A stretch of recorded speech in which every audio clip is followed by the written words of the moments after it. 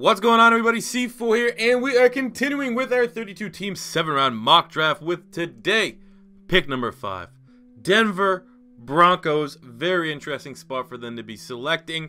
Feel like I might catch some heat. I feel like it's where they're going to select at 5 is pretty polarizing amongst Denver Bronco fans.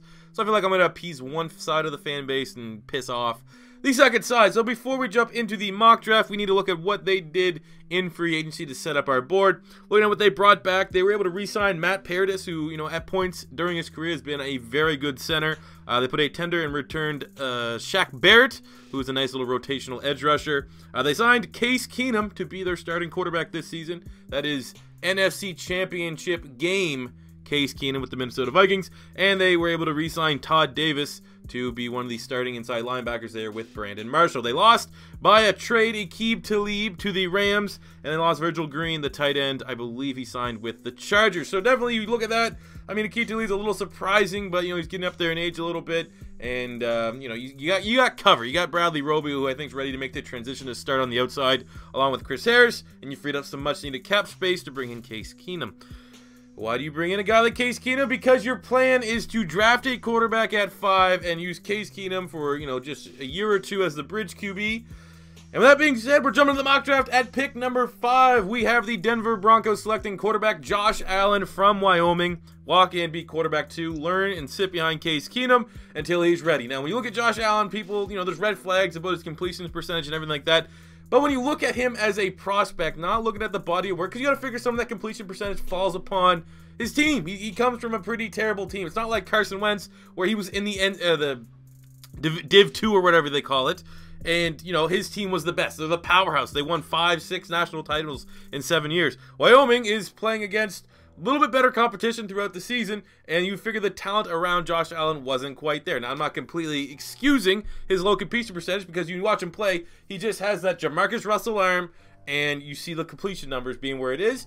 Fine. It is, you can bring up those red flags, but you look at how well he threw at the Combine. He inevitably threw as good as any quarterback at the Combine. He looked dominant in the Senior Bowl, especially in the second half. He was pretty much lights out. And we look at him as an athlete, he's pretty much a carbon copy of Carson Wentz. Now, when you look at Carson Wentz in the NFL, his first year was kind of shaky. Our plan was with Philadelphia to have Sam Bradford start and, have basically Carson Wentz sit for a year and then look at 2018 and see what happens, because that big year of development. Well, we ended up, once we found out we can get a first-round draft pick from the Vikings and fleece the Minnesota Vikings for Sam Bradford, we had to kind of throw Carson Wentz to the wolves. And during that first year of development that everyone knew he needed, we saw him in year number 2 if he didn't get hurt, he probably would end up being the MVP. Now, I'm not saying that Josh Allen is going to be able to follow that. Josh Allen is not as good as Carson. He's not even really in the same category as Carson Wentz was coming out of North Dakota State. I don't think any quarterback, maybe Josh Rosen in this year's draft class in terms of, next level intangibles is there right now. But in terms of an upside, sure, Josh Allen with the athletic ability has the upside to be a Carson Wentz, and he's going to get the luxury, with Case Keenum being there, of not getting thrown to the wolves first year like Carson Wentz. He's going to be able to sit, he's going to be able to learn, he's going to be able to develop, and if it's a little bit longer of a process, you could still ride Case Keenum into that second year, into the 2019 season. Case Keenum is a capable quarterback. Case Keenum, with the weapons that they have on offense, be it Emmanuel Sanders, Demaryius Thomas, C.J. Anderson for a year, even though for some reason it doesn't look like they value him whatsoever, he could get this Denver Broncos team in the playoffs. They can still win with Case Keenum, but now they have the asset known as Josh Allen waiting in the wings. And really, with the quarterback contracts and understanding that when you get a quarterback, you have that small window of contract flexibility where you're not paying him a whole lot of money and you can allocate it to other positions, you probably don't want Josh Allen sitting for more than a year. But I think that, going for the 2019 season, he should be ready to go. Just have him, sit behind Case Keenum and learn year 1. I like Josh Allen a lot more than other people, I'll tell you that. Just don't throw him to the wolves. If you throw him to the wolves, he needs time to work on his footwork and work on his accuracy. He can do that, but, you're not going to get that if you throw him to the wolves and rush him right away to start as a rookie. Moving on to the second round, pick number 40. Ooh, maybe another hot take. I am selecting offensive tackle Orlando Brown from Oklahoma. Now, Orlando Brown had one of the worst combines in NFL history. But at his pro day, he definitely improved all his numbers. If his numbers from the pro day happened in the combine, it still would have been viewed as a bad combine, but it wouldn't be reviewed as an all-time bad combine. I'd say, in terms of big-name prospects who've fallen flat at the scouting combine, Like, it's right up there with like a Vontez Burfict when he was coming out of Arizona State when he ran his, I don't know if he was at the Combine or the Pro Day, but either way, one of those numbers was absolutely horrific. And that's just the first thing that pops up the board.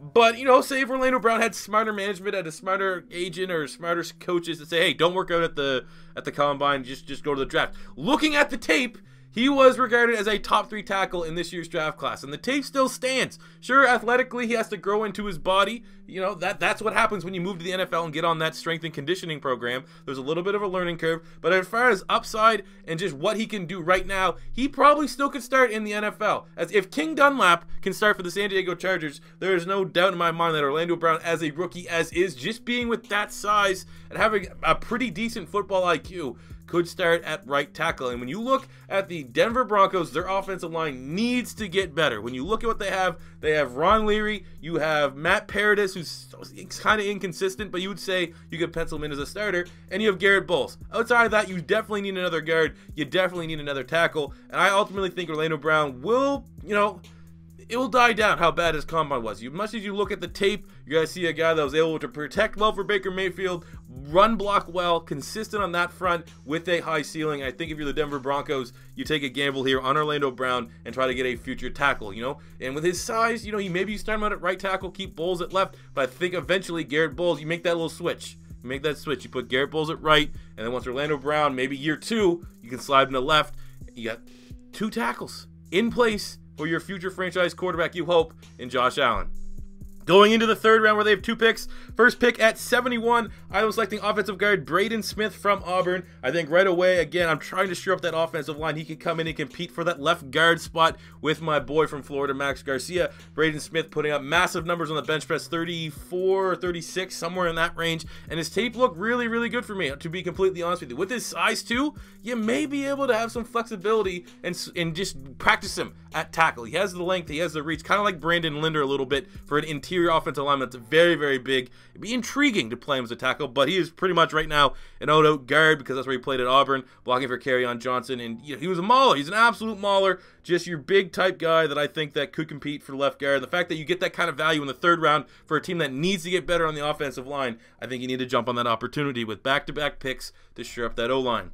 Going into the 2nd pick in the 3rd round, 99, I was selecting defensive end Jalen Hones from Ohio State. Considering Adam Goetz has had that off-the-field altercation, he might not be back on the roster. That defensive end spot's looking pretty thin. Kind of surprised they haven't moved DeMarcus Walker there to defensive end, according to our lads, which is what I'm using roughly for the depth chart. He's behind Von Miller as a, you know, the outside linebacker, edge rusher kind of role. But Jalen Homes definitely has the frame to bulk up to be a rotational 3-4 defensive end earlier on in his career, and eventually maybe be a starter. He has that kind of seeing, that kind of potential. And when you look at the defensive front here for the Denver Broncos, you know, good at stopping the run, not so good at putting pressure on opposing team's quarterback. They need to find that from the front and not rely surely and solely on Von Miller being able to get home and occasionally Shane Ray. So I think a guy like Jalen Homes is definitely worth the investment here in the 3rd round. Going to the 4th round, 106, we're looking at nose tackle Kendrick Norton from Miami. I think he can come in right behind Pecco, who's been pretty solid last year, but again, remember, he's plus 30. You know, he's up there in age, and I don't really see a clear replacement beyond him. So thinking forward,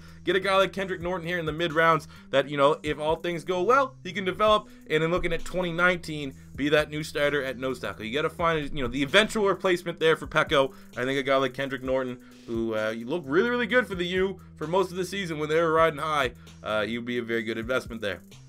Going to their 2nd, 4th round pick, 109, I was selecting running back Kerryon Johnson from Auburn.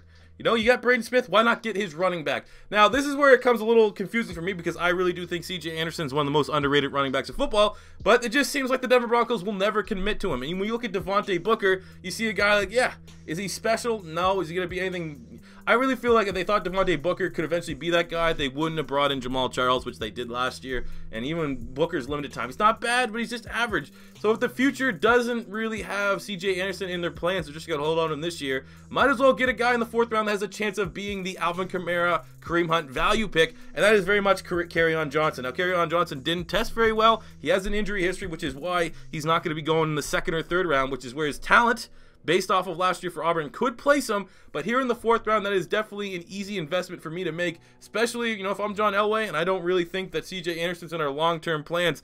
Gambling on a guy like Kerryon Johnson, who could very well be the next great mid-round steal running back, is kind of a no-brainer for me. Then again, I don't know why they're not committing to CJ Anderson. I think he's really nice. I think he's, you know, his downs have been, I mean, he has had some injuries here and there, but I think his downs ultimately have been to a very poor Denver Broncos offensive line. But ultimately, we're trying to fix that with Orlando Brown and Braden Smith. I think Kerryon Johnson adding to that running back core here in the 4th round would be nice. Looking at the 5th round, 142, we have wide receiver Jordan Lasley from UCLA come in and be wide receiver 4. Some mock drafts have him a lot higher, but I don't think he tested very well. His tape was pretty good for Josh Rosen, pretty much his go-to target once tight end Caleb Wilson went down. And I think when you look at Lasley, he has some off the field, which is why I think he will slip a little bit. And obviously his combine wasn't spectacular. But looking at from the Denver Broncos, him sitting here in the 5th round, you start to build up your wide receiver core beyond Demaryius Thomas, beyond Emmanuel Sanders. Those guys are getting up there in age. And, you know, you got Carlos Henderson. Yeah, you know, you got Benny Fowler. Yeah, you know, there's no one really there behind your 2 big old dogs that are still serviceable. So now it's start the time to, you know, plan for life beyond them. And I think getting a nice little value pick here in Jordan Lasley would be good for their depth chart and good for the future.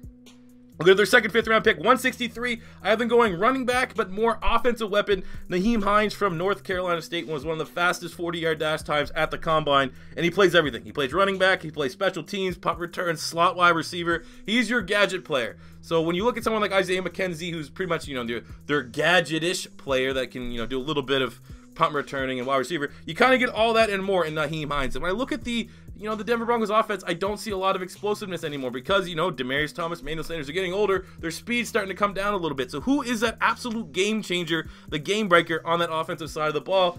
Don't see it right now. And you get a guy like Nyheim Hines, plug him in. Versatile offensive weapon, can move everywhere around the field, and gives Case Keenum in particular some guy that he can just dump the ball off for and just watch him blow past a bunch of people. And the fact that you're getting that value in the 5th round to add a dimension to your offense, I think that is a good fit for the Denver Broncos. And finish up the mock in the 6th round, 182, I was selecting safety Trey Flowers from Oklahoma State. I think he could very well compete for the strong safety 2 position and special teams. The fact that he's a very, very big man at 6'3", ran the 4.4 40s, great size, great speed. That's gunner ability. You know, you get penciled into that, you know, Taylor Mays role. Like, worst case scenario, you're a safety, then we're going to get special teams ability. And that's pretty much all you can ask for in the 6th and 7th round, is get guys that can crack the 53, play some special teams, and potentially add some depth. And I think he might be able to bring that behind Justin Simmons at the strong safety spot. So there you go, guys. Lots of draft picks to talk about here for Denver. Hopefully you Bronco fans are feeling it, you're digging it, you're liking my approach. Let me know in the comment section below if you agree or disagree with any of my picks. As well, if you're a Broncos fan, give me your Denver Broncos mock, see how it lines up. If it's your first time stopping by, don't be afraid to hit that subscribe button. And until next time, it's C4 saying peace out.